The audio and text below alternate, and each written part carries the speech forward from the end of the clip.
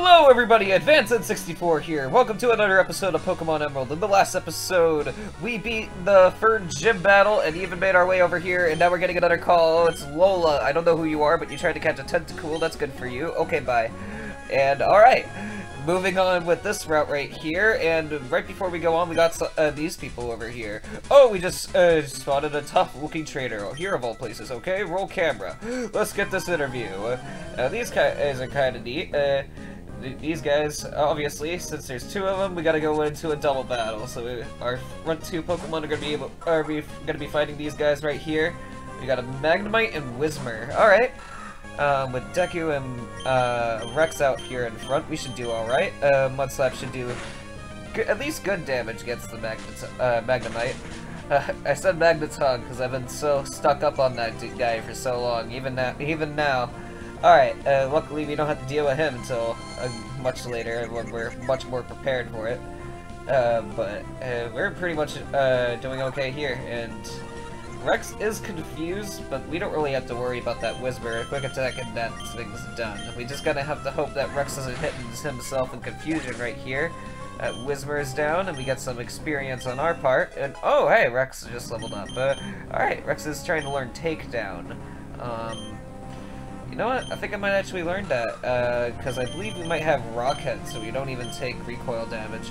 I could be wrong on that, but let's get rid of Headbutt, just so we can have just a slightly more damaging move whenever we decide to use that instead of, like, Rock Tomb or Metal Claw when the situation calls for it. But yeah, alright, luckily we were all set for that battle. We just won alright, and we beat the interviewers. And my eyes don't lie, I did discover an astonishing trainer. And when you beat these guys, they don't stop you. You think they're gonna give you a phone number? They're not. But awesome, awesome! Who are you? I knew we were onto something wild when we spotted you. Oh, please let me explain. We are traveling around everywhere and interviewing all sorts of trainers. So would you give us a bit of your time for an interview? Yes, you will. Thank you.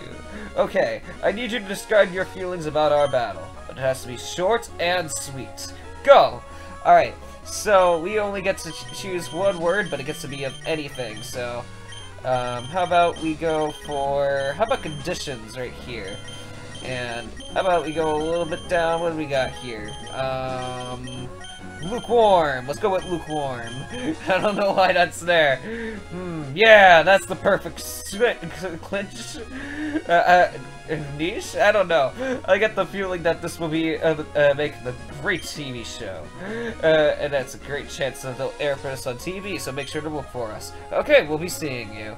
Alright, and that's all set for right now, and maybe we'll have to look for on a TV a little bit later. And just gonna try to do some Mission Impossible right here.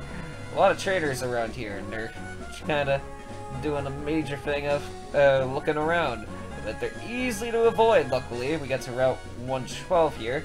There's a really nice Pokemon in here. I don't know if we're gonna encounter it right off the bat, and yes we do, a Numel. Now, Numels are really good. If you don't have a fire type on your team, I can highly recommend this one. It's a fire and ground type, actually. The only real reason I'm not using Numel on my team is because I feel like I've used Numel and Camerupt a lot. There's other fire types options in Hoenn, not too many, but this is definitely the more prominent one if you're not using a Blaziken. I would definitely recommend it because, I mean, anything that also can have Earthquake and a really good damaging move as well. It's just a really good offensive Pokemon, but we can try to Mission Impossible this guy, but I think, yeah, we're gonna just end up fighting him anyway. My legs are solid from pounding up and down the mountains. They're not going to buckle down easy, friend. And alright, let's see what this guy's got for us. There's a little cave over there that he's guarding, too. Hiker Trent, he's got a Geodude. I don't know if he's got free Geodudes here. If so, this might be a really easy battle on Deku's part. Let's see if this one-shots. And if it doesn't, I might just recover my health regardless, and it does one-shot, and yep, Deku's in full health now. Okay, doing really good with that. Absorb is, well, it doesn't do a lot of damage, of course. If you encounter anything like a Geodude right here, that's 4 times weak to it, and especially being like 8 levels over it at the very least, you're gonna do a lot of damage to it. So, if you do choose to just use a Grovile only, having Absorb on it still might not just be a bad idea, because you can always encounter a good trainer that has a water type or someone like a Geodude, and you can, if not one-shot them, do a lot of damage to them and get pretty much all your health back. And just like that, I completely swept the floor with this guy. I wonder if... Nope, not yet. I'm really expecting a really good move on Deku here, but I'm not sure if we're going to be getting that right off the bat. Oh, my legs have cramped up. Can you give me, grab me some bandages from my backpack? No, that's my Pokénav. Oh, fine, I'll register you. That's not what I was trying to do, but okay. Sorry, I didn't grab the bandages for you, but... Let's see, there's also another guy right here. I'm actually gonna give that to Jam, since Jam's a little behind. Let's see what we got. How about we have a battle? You and me. This guy likes to laugh. And what do we got here? Another hiker. It's Hiker Bryce. And he didn't have a fire type. I was wondering if he was one of those Kindler guys. I think we saw one of those guys in the episode prior to the last one. It's like a guy holding like a torch or something. They usually have like Slugma or like Numbles over here. And I did go for Bullet Seed, but I might try Nature Power this time, because notice how the terrain under that Numble is a little different. I'm gonna go for Ember here, and alright, luckily we don't take super effective damage from that being a water type. And ooh, Rock Slide, that's really nice what that thing turns into. That's gonna do some good damage to this Numble. Alright, very good. Rock Slide's really good. It's basically super Rock Throw. It even has a chance to flinch. I forget if Rock Throw even has that. I believe it does, but it has a better chance if Rock Throw does also flinch. However, this Mudshot here probably resists Rock Slide, so I'm probably going to go for some Bullet Seed here. I'm not going to have too many opportunities to use Rock Slide, though. And, oh wow, we got lucky with that 5 times. Really, really good. Okay, and we got Karate Chop to... Let's see if we can finish this guy off with a Rock Slide. At the very least, it should do a good amount of damage, but definitely resisted it. Yep. Not too bad at all, though, because Jam gets some experience from this. I'll probably leave Jam in front right now. I lost! Ha ha ha ha! Even while losing, he laughs. And what's up with these guys? Hey, man, is our leader really going to awaken that thing? Sounds like it, yeah. But I heard we need a meteorite to do it. Oh, I get it now. That's why the rest of the crew went out to Falverdar. You got it, and until they come back, we're not to let anyone pass, right? Okay. So, can you let me pass? If we do it again? This is the same thing again. Just a whole thing again. Alright, well, I gotta go get a meteorite from somewhere. What's this thing tells us? Mount Chimney Cable Car, a shortcut walk this way. So, well, it's not. It's not a short walk that way. What's in here, though? Fiery Path. Very nice. It's got a little smoke clouds in it, too. Guess this place is supposed to be really hot, but luckily, since this is a game, we can't really tell that. More Numbles are in here. There's actually quite a good number of Pokemon in this area. Well, like, we can't show off this whole area right now, for the main reason for this right there. As you can see, that rock is not a Rock Smash rock. It's a different sort of rock, but this is a new Pokemon that we haven't seen yet, a Slugma. Slugmas are kinda neat. Can we actually do Rock Slide in here, or is it Earthquake? Oh, it's Shadow Ball instead, because it's cave. Okay. It's really weird. I don't know how many different types of terrain there is, but, okay. Oh, Smog is actually super effective, but we might actually get poisoned from that, because Smog has a good chance of doing that. But luckily we did not. Just gonna do a Shadow Ball again and get rid of the Slugma. Slugmas aren't too bad, but they're really, really slow, so that's their main drawback, because, you know, they're slugs. with this rock, if we go click on it, it's a big boulder, but a Pokemon may be able to push it aside. We can't smash that rock. It's too big because it's a boulder. It's not just a rock, it's a boulder. And, okay, we got a poison Pokemon show up. It's coughing right here. One of two poison Pokemon that are going to show up. Very good Pokemon, actually. And I probably would catch this guy, but I don't want him to fill up our slot right here, because I am looking a little bit around, because there's a lot of Pokemon that could really show up in this area, so let's try to get rid of this coughing. Main thing I can talk about coughing is that coughing is definitely probably the best poison Pokemon you can probably get in the game right now. Seeing on how coughing's main thing is it has an ability called Levitate, so it's immune to ground type moves where it's normally weak to them. So it's only weak against psychic Pokemon, so that's a really good thing for it to have, honestly. It's a really good defensive Pokemon overall, and it's probably one of the best status givers in the game for its longevity as well. But there is another poison Pokemon that does do the defense overall a little better. It just doesn't have the ability to levitate. Just hoping that we can try to find that. I'm gonna cut back when we do actually find that Pokemon that I'm talking about. Oh, actually, I was gonna say we were gonna cut back, but this is not a poison Pokemon that we're trying to find. This Pokemon is actually the Pokemon that I wanted to look for. This is a Torkoal. Torkoal is a really cool fire type. It does not evolve at all, but it's a kind of neat Pokemon that's not... I wouldn't say it's too strong, but it's a Pokemon I personally fell in love with when I decided to use it one time. Just because Ash caught one in the show, and I figured, hey, that was really cool. Might as well try one out for myself, and I did. And personally, I really ended up liking it. I think it's gonna live another Shadow Ball. Let's go for that. And we ended up missing because of that smoke screen. But let's try one more time, and wow, a critical hit. Still lived that, so that's really cool. Let's see, I could go for another Pokeball just because I think everybody else has been caught in a Pokeball so far. I think, but I'm not sure. How about we go for this Premier Ball? Why not? See if this guy wants to have some special treatment with this. Yeah, we don't really have any Pokemon that can give us status right now. The only Pokemon that did was probably Minus, and Minus was only there for kind of just to take some hits, and I didn't really want Minus to be on our team. Let's try a Great Ball. Should do this alright, and yes we did! We got him! Alright, we got Torkoal. Very, very nice. And level 16, a very good level for us to get him at. Battles, it's a coal Pokemon. It battles using the energy it's from burning coal. When loosing smoke from its nostrils, it lets a sound that's similar to a locomotive horn. That was so hard for me to read. I don't know why.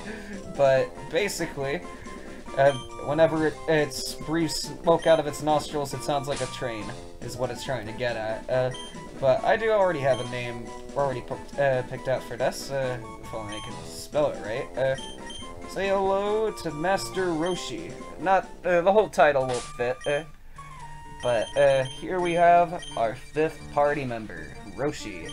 Now, not looking too shabby. Main best thing that he's definitely standing out with is his defense. I think is that higher than Rex's? It's not, but it's actually pretty close to it. Doesn't have too many attacky moves, really only Ember and Smog, and kind of just a couple of buffing moves. And if we did move on a little bit over there, you can see the exit to this cave. So there's not really too much of this area right now. I am gonna run around to try to see if I can find that one other Pokemon I was talking about. I believe there's another Pokemon that also pops up here. If I can see that show up as well, I would definitely like to show that off too. I'm just gonna quickly heal up my guys, but I'm gonna cut back to once we have found that Pokemon. See you guys then. Okay, so we did find one of the Pokemon that we were looking for. This is a Machop that we've found quite a few times throughout the journey, but this is actually the first time we can actually catch one of the Machops. The only main thing to note when catching a Machop is that Machop is a really good Pokemon, and so is its evolutions. However, in order to get Machamp, you must trade with another trainer. If you have no possible way to trade your Machop, you can only ever have a Machoke. Machoke is not, in its rights, it's not a bad fighting-type Pokemon, but obviously a Machamp is better. Honestly, if you ask me, if you wanted to use a fighting type, I would probably use Hariyama instead. Well, Makuhita to Hariyama, but you can still definitely work with just a Machoke if you can't trade at all. But definitely good to keep in mind. If you do actually have the ability to trade, it does turn out to be a really good Pokemon. So, also thing to if you want to end up getting a Machoke. Okay, so I got good news and I got bad news. Good news is that Roshi is now level 17 and has actually learned a new move. We got Fire Spin. I got rid of Smoke Screen, since Smoke Screen is basically just, it just lowers accuracy. Mud Slap does the same, but it also attacks, so I'd rather have another attacking move on hand. However, Jam did also go down. That's not even the bad news. I'd even end up finding the other poison Pokemon, which was a Grimer. I'm definitely going to look around later to show off what Grimer looks like, but Grimer is a pretty good Pokemon. It just has more health and defense than a Weezing overall, but, you know, it doesn't have Levitate, so definitely something to keep in mind. Is Roshi all healed up? Yes. So I'm actually going to try to go into some fights with Roshi and try to level him up like this. That's actually why I tried to avoid these trainers in the first place. Because we got quite a few trainers down over there. I don't want to exactly just leave them out of the way just yet. Just before we can move on with the Fiery Path, let's try to bring up Roshi to our level. And we got Halo right here. Let's see if we can just kind of go for Ember. With this next guy, I'm gonna see if we can try to Fire Spin it though. Fire Spin is kind of a little bit neat and does a little bit different sort of things. And we got a Lombre coming out, so let's go for Fire Spin instead. Fire Spin does have a good chance of missing, unfortunately. So I'm hoping that doesn't happen on us, but yes, Fire Spin goes off. And as you can see, that didn't really do any much damage, but if you see there, it was trapped in a vortex. At the end of the turn, Fire Spin always hurts Pokemon every turn. I believe this happens 2 to 5 turns. At the end of turns, they're gonna receive a little bit of additional damage. I'm not gonna keep Fire Spin on Roshi for a long time, mainly because Fire Spin doesn't do that much damage in turn for it to really be that good of a thing to, oh yeah, I want to do this damage over time. It's gonna be good in certain situations, I think, but it's not always so handy. Let's go for Smog right here. What we got happened to our Lombre, and let's see if we can actually get it to poison. And yes, it did. That's very, very nice. Lombre isn't going to be able to take all these hurts over time, and probably should have tried showing off what Curse does as well. And we'll actually have an opportunity. I think they'll just be taken out next turn by Fire Spin and Poison, so we're going to get hit by Absorb right here. But this is what Curse does. Now, Curse has one of 2 effects. Basically, at first, it checks if you're a Ghost type. If you are not a Ghost type, it does this. Your speed will fall, and your attack and your defense will raise. So basically, it's like Bulk Up, but it also lowers your speed. So it's basically like a weaker version of Bulk Up, but there's certain situations where actually losing speed helps, but not so much in this generation, and it's very, very rare.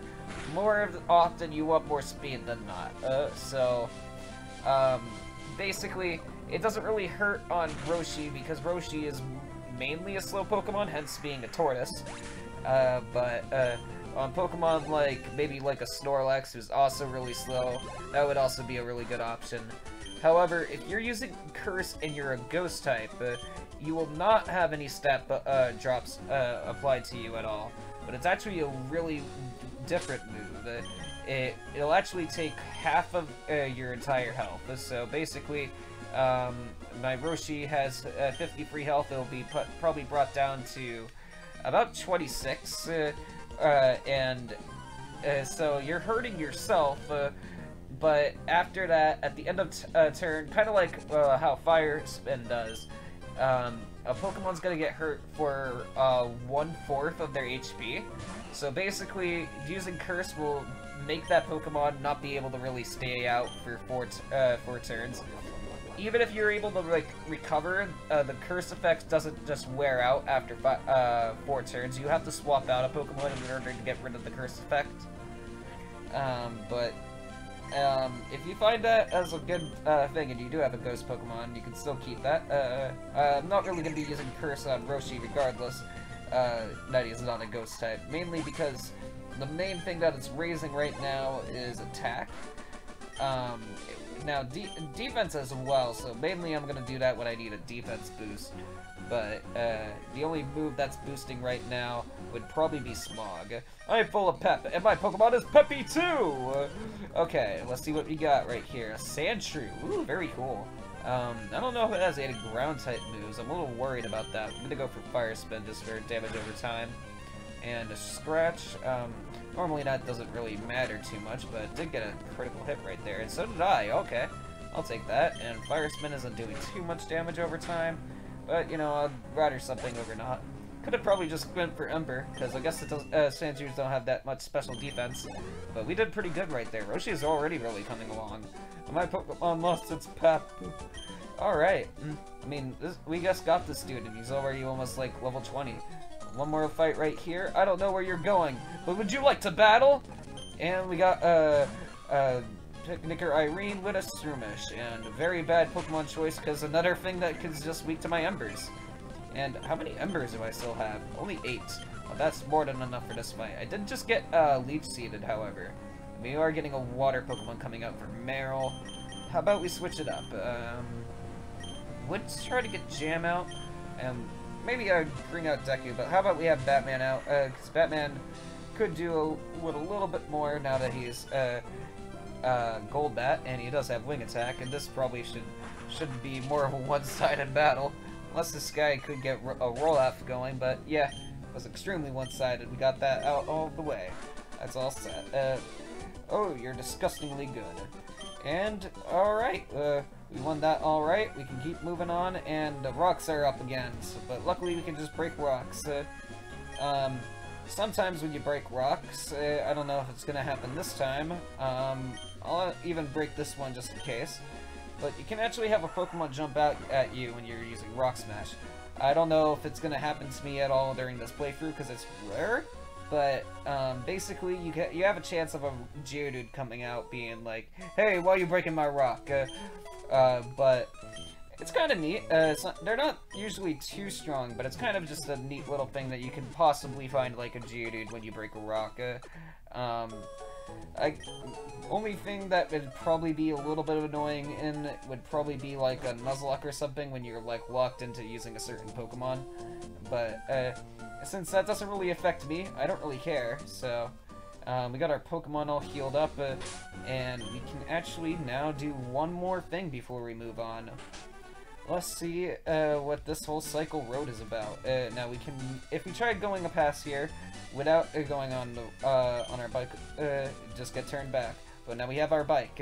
If we, oh, yep, it says something different. You can go all out and cycle as fast as you like. It feels great to go that fast, but try not to crash it anyway. If we get off, you cannot dismount your bike here. Okay, you cannot just get, if you just straight up doesn't let you. Now, we can just go straight up. However, that's a distraction. The real thing is right here. Ha ha ha ha! I'll dazzle you at my wonders. Yeah, there's just a dude hiding in the bushes. I don't know why. It's, oh god, it's not even a dude, it's a chick. There's a chick hiding in the bushes. I'm a little scared, but she's got an Abra. Alright, let's get rid of this Cushes. And we're getting hit with Hidden Power right here, and luckily that was not super effective against us. Let's see if we can just use Ember and get rid of you. And yes indeed, Abra was no match for us, we can just keep going. I wondrously lost. And my main reason for leaving this off was because I wanted Roshi to also catch up to us. How do you like the way my Raven-colored hair streams behind me? I grew my hair out for that. I didn't even know Raven is a color. I think that's a bird. The triathlon is an art in a stream. You have to compete in 3 events, swimming, cycling, and running. And that's really neat, but you're just kind of biking.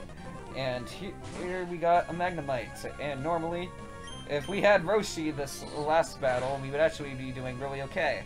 Because this Ember is probably going to one-shot this Magnemite. And yes, it did indeed. Nice to have really super effective moves. You know what? I like to, like you. Let's have a rematch on Cycle Road. And alright, thank you, Abigail. Another trainer right here. Let's go battle you. Yo, you! Can you keep up with my speed? And alright, we got another triathlete. We got Anthony right here. He's out of the way. And we actually are learning another move already. Jesus. Let's go for Body Slam. And Body Slam I do want to keep. Now Smog was good for that Lombre. So maybe I might actually want to keep it, but you know what? I'm gonna go for Body Slam. Because I'm probably going to be using that more. Body Slam is a super good move. If you can learn that on your Pokemon, definitely learn it. Its main thing is that it's basically strength, in other words, stronger tackle, but it also has the side benefit to also paralyze your opposing Pokemon. Like, the Pokemon that gets hit by Body Slam can also be paralyzed. So that's super cool. And that's the main reason I actually keep Body Slam around in the first place. Having a good damaging move that will also paralyze is really, really good. It's also why I should, like, Curse might actually do really good now. Don't panic if your bike is going fast. And good tips. I'm gonna not panic if my bike is going really fast. We got Benjamin right here and another Magnemite. This whole place is kind of one-sided, and well, we are getting hurt a little bit bad, I'll admit, though. I don't know what that other person that was below this guy was. Oh, we got another phone number right here. Thanks, Ben. Let's see, what do you got right here? Oh, just gonna keep crashing into everybody. Hey, you got that bike from Randall's. Oh, obviously, glaring, it says on your bike. Oh my god, he's still going. It's everywhere. You should ride it all over the place. It's good advertising. Alright, wow. Like, use all my breath right there, why don't you? Ziggy's got another item right there. Let's see if we can actually grab that from him. Or her. Let's see. Let's grab that, and we got an antidote. Not too bad. Not too shabby at all. We did get poisoned a little while back, and I think we did use an antidote. I'll be, riding without stop. My thighs are like rocks! And we got... She's got free Pokemon. We can just keep going for Embers, and I don't know if they're all Magnemites this time around. I think they are. Just nothing but Magnemites. Does anybody here have a Voltorb? I know there are Voltorbs here. Yep, there we go. And here's a Voltorb. Level 6. Yeah, might as well just go for Body Slam right here. Of course, I can get paralyzed from, like, static or something, but yeah. Obviously a one-shot at it. We're like 10 levels over it at the very least. Like, level 6, that is crazy. We got another person with also Voltorbs. At least he's got variety, but I don't know why Voltorb is, like, you know, so much more weaker than all the Magnemites. We found a Magnemite that was level 16. This dude's got a Magnemite, and it's level 14. It's 8 levels higher than both of his Voltorbs. It's higher than both of his Voltorbs combined. It would have been made 12. Who are you? Learning techniques will make bike riding even more fun. There are places that you can reach with holding using his brake technique. And I keep crashing. Number of collisions 11 times. Total minute 1 minute plus. My word. Your cycling skills border on terrifying. You most certainly need practice riding. Yeah, this guy sucks. Every time you get you come down from Mauville to Slateport, he'll actually rate the number of times you bump into a wall and see how long it takes for you to get down there. And I don't think Pokemon battles count, but you're obviously going to bump into a trainer if you get seen by them. So that's definitely the main draw of it. And I don't know if in Cycle Road it makes you go all the way down like it does in the Cycle Road in Fire and Red. I just called it Fire and Red. Fire Red and Leaf Green, or Fire and... I keep messing it up! Red and Blue. But yes, in that Cycle Road you'd always go down, but I don't think it does that in this one, luckily. And there is one other thing for us to do, but honestly, this whole episode I think has dragged on long enough. So I'll leave it with this. We are being watched from a tree. So let's see what's in this tree.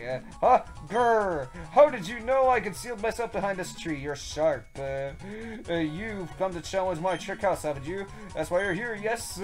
Consider your challenge accepted. Go for the scroll right here and I'll be waiting in the back. Here he goes. And yes, he says everything the same as he always does. And if we go in, as you can see, this whole place is a little bit different. So how about we check this place out in the next episode? I want to thank you very much for watching this episode, though. And I'll see you guys in the next one. See you guys later.